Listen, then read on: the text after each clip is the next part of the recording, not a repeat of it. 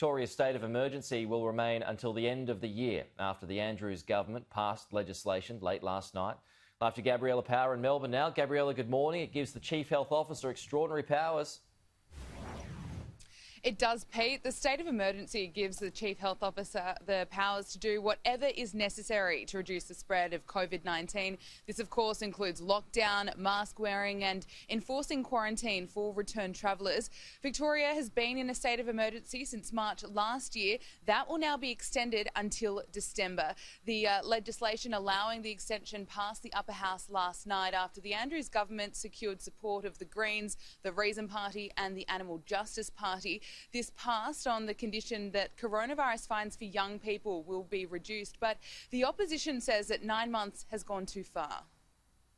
This is quite astounding that we've got a government that really thinks it's necessary to have state of emergency legislation in operation until December. Think of what that does to the economy in Victoria.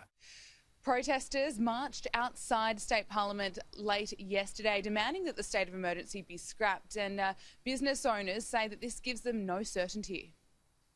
We just want surety from them that they've got the systems right, that everything's in place so we don't have to go into lockdown. It's their responsibility to manage it properly now.